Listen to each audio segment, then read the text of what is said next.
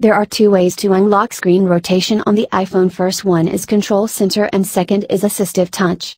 Let's see both ways in this video. Unlock screen rotation on the iPhone using Control Center. Launch the Control Center from the bottom of the screen. You can see a rotation circular arrow button. Tap on it to lock if your screen rotation unlock. Or tap on rotation toggle to iPhone screen unlock if screen already locked. The portrait mode is more useful when watching movie videos. Don't miss to subscribe our YouTube channel and tap on bell icon to get the latest episode notification.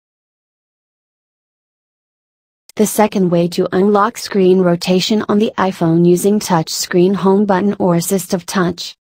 Tap on the dark circle button called Assistive Touch appears on the screen. Tap on Device and then tap on the rotation screen option. You can see 4 different options such as portrait, left, right and upside down. Tap on one of the option to see rotation movement of the screen. Get more thing in the description below.